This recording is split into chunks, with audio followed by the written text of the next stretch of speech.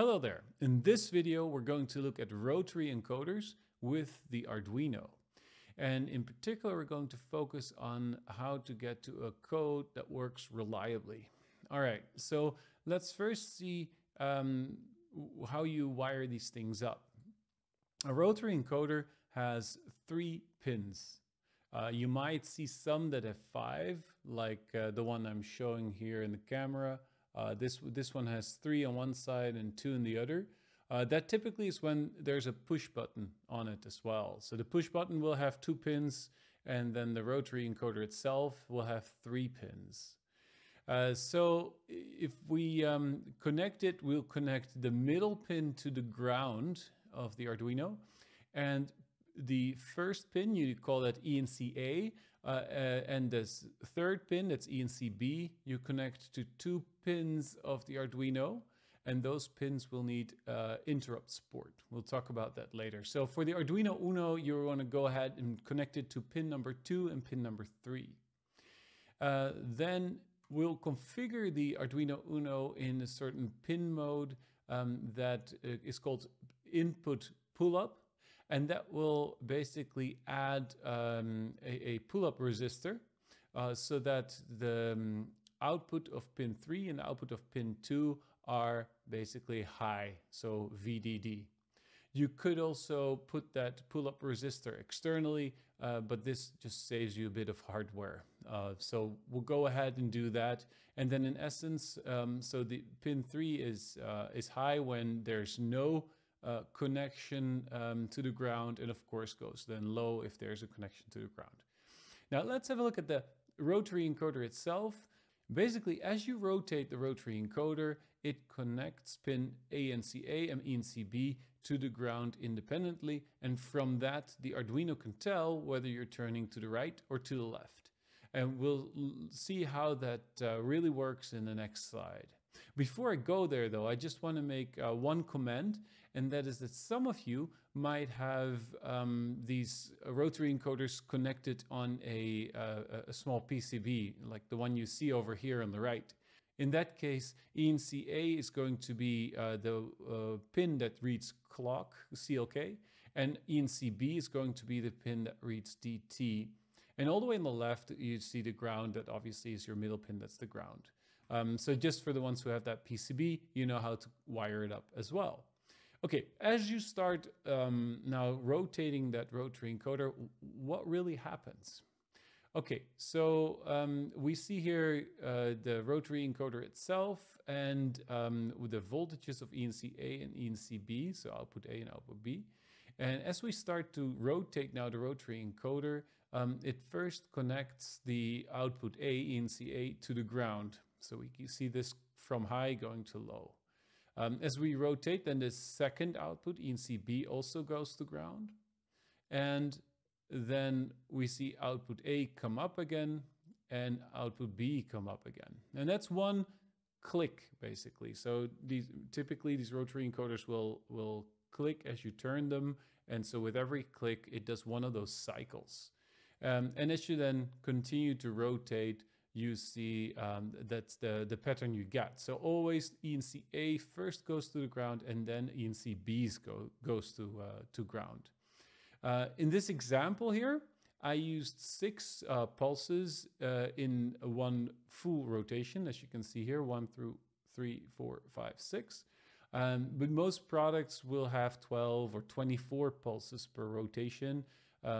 So it just makes the figure a bit clotted. That's why I only use 6 over here.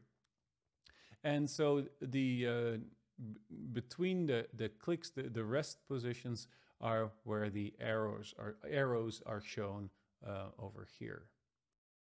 Now you can test this behavior yourself as well. Just take 2 LEDs and connect them to ENC-A and ENC-B as shown here on the left. You should use a resistor of about 100 ohms to maybe 500 ohms, doesn't really matter. Just take whatever you have in series with the LED to limit the current and make sure the LED isn't damaged.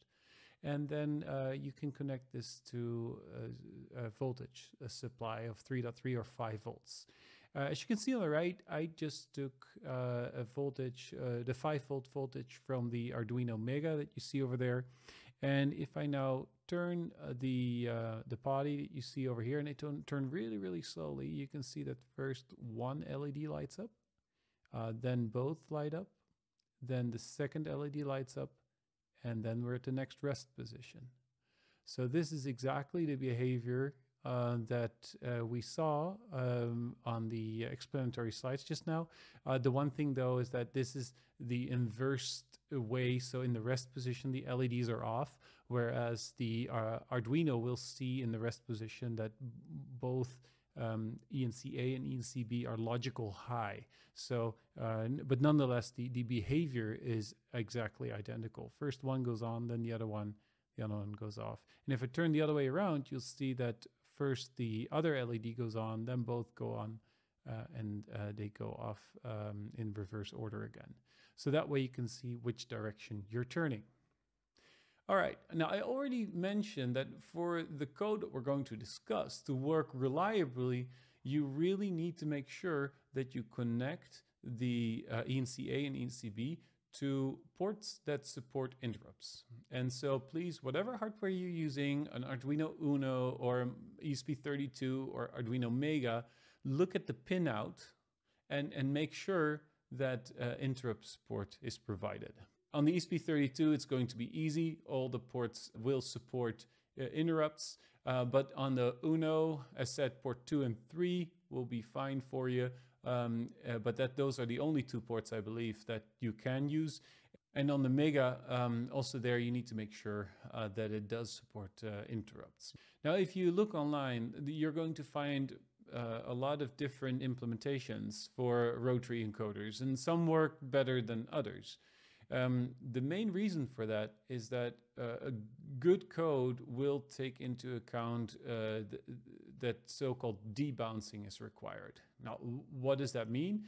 If I turn a rotary encoder like that, and I look at the oscilloscope, what the ENC-A trace looks like, then you're going to see something like this, where you see the time on the x-axis and the voltage on the y-axis. And if you look at it like this, it seems like there's a steep transition. But if you now zoom in, you can see that there's actually quite a lot of noise before it really goes from the off state to the on state. And so this noise you can get rid of with hardware. There's some sites that suggest you should just use capacitors, but that doesn't really solve the problem. A capacitor can be used to reduce some of the noise, but it won't really work reliably. Or if you use too big a capacitor, then you cannot rotate your rotary encoder fast anymore. The only real way to get rid of this kind of noise in hardware is to use a Smith trigger, but that adds quite a lot of hardware. And so in this example, in the code that we're going to discuss today, we're not going to do this debouncing, as you call it, in hardware. We're going to discuss a software with a state machine where we take the input from ENC-A and ENC-B, and thereby we don't need hardware debouncing to get to a reliable code.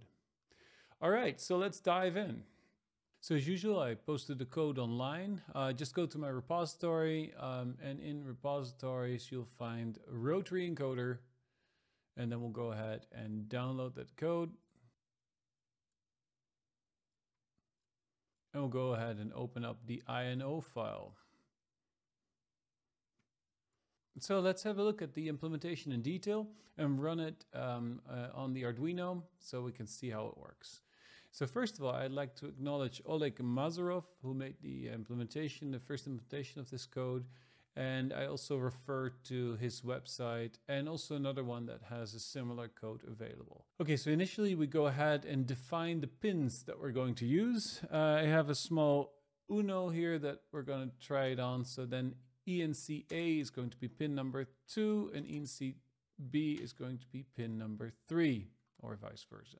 So next we see here last increment read time and decrement read time and also pause length. These three are variables that are used so that if you turn the rotary knob really fast, that it goes with steps of 10 instead of steps of 1.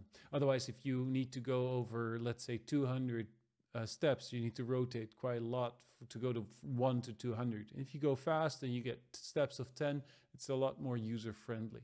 But we'll look into that later on. Then there's the counter. That's the actual counter that we're changing with the rotary encoder. Starts at 0, and already we're at the setup.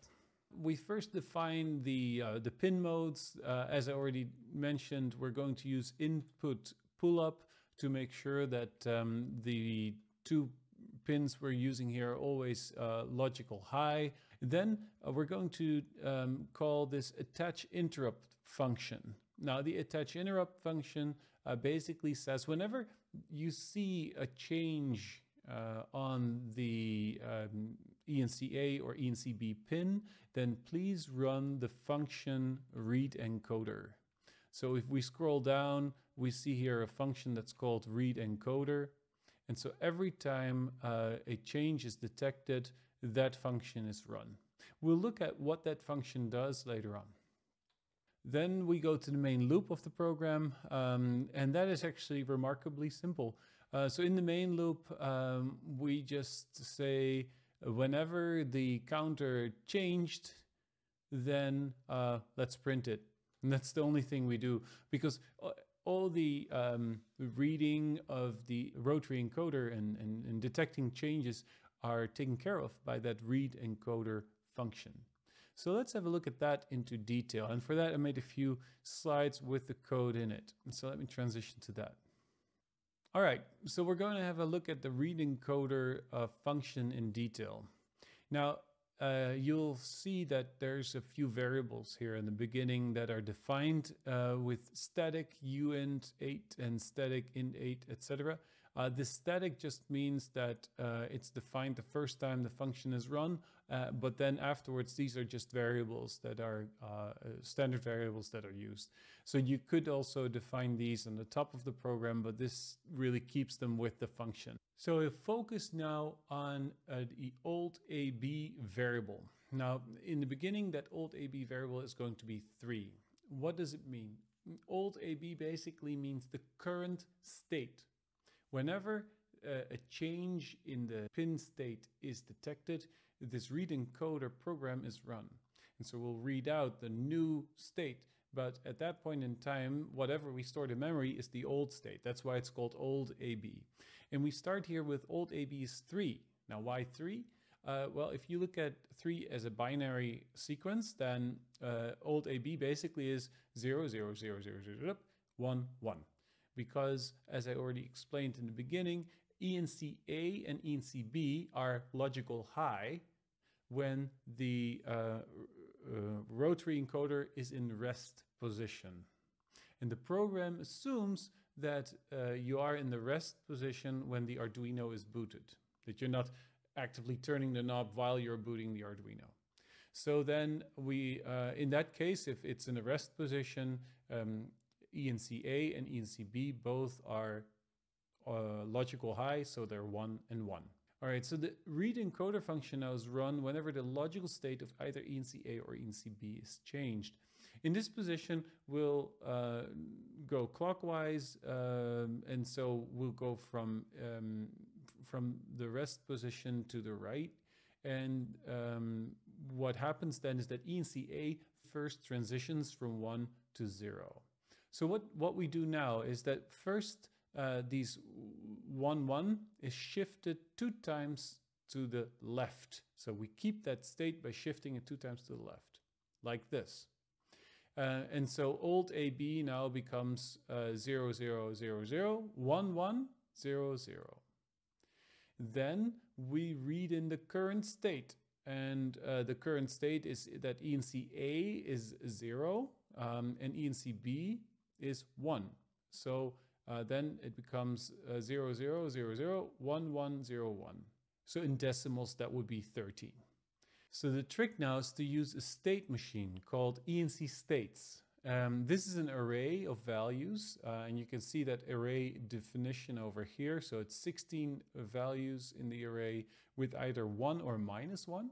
And we use that to basically count this parameter enc_val that starts at 0, to count these states from 0, 1, 2, 3, 4. Then you know you're going to the right, or the other direction, -1, -2, -3, -4, and you know that the rotary encoder is rotated to the left.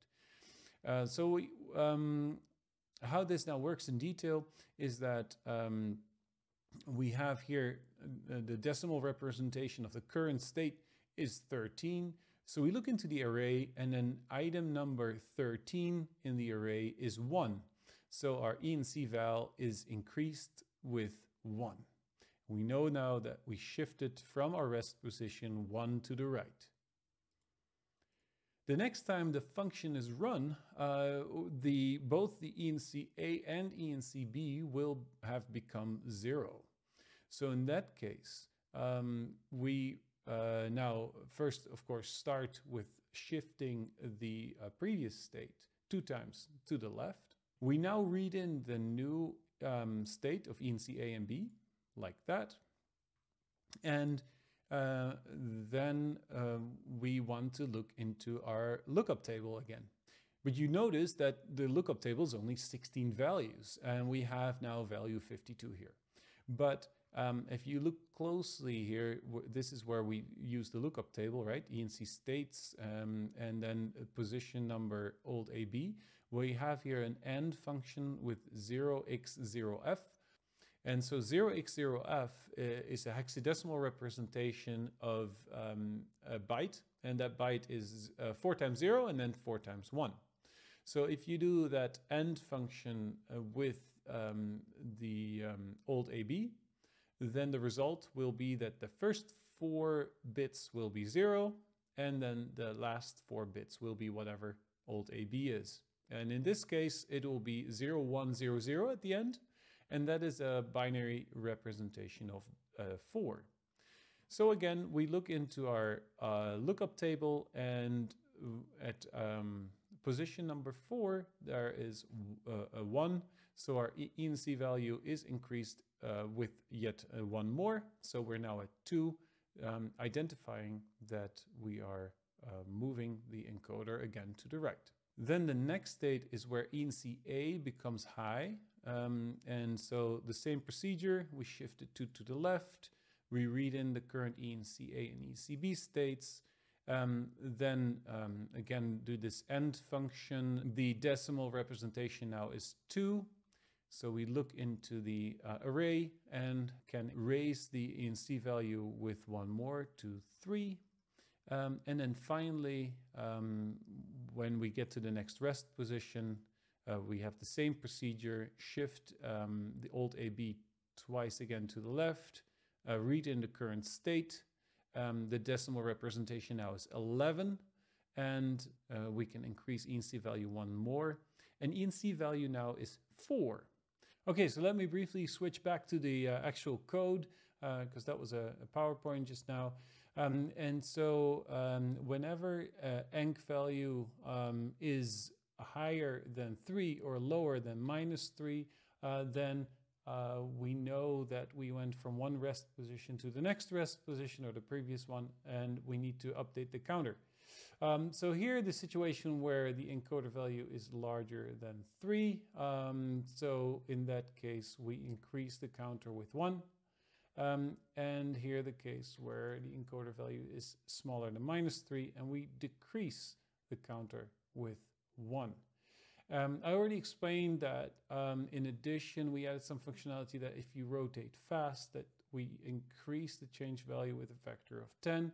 And that's the simple statement over here. We briefly checked the last time that a decrease or above an increase happened. And if that is smaller than the pause length, then the change value is increased with a factor of 10. Obviously, this is not perhaps so beautiful. It's hard-coded. I'll make that a little nicer in the code online. Yeah, the counter value is then changed with a factor of 10. And that's pretty much it. So let's give the code a spin. I did notice that my Arduino Uno was toast. So instead I just took now a Mega that I had laying around. I checked the pin compatibility, and in fact also pin 2 and 3 can be used on the Mega. This actually is quite a good site. I'll put it in the link down below as well, where you could see the digital pins with interrupts for the individual boards. So here's the Mega 2560 that I'm using, where you can see that pin 2, 3, 18, 19 can be used. All right, so let's program this thing. And to test now if it works, just open up the serial monitor. And so I connected, as you see, the Rotary Encoder to my Arduino. And if I just turn it, you can see that it increases or decreases if we go the other way. And if I go fast, as I said, it'll take steps of 10 instead of 1. So you can change the value quite quickly by rotating fast, or very accurately by rotating slowly.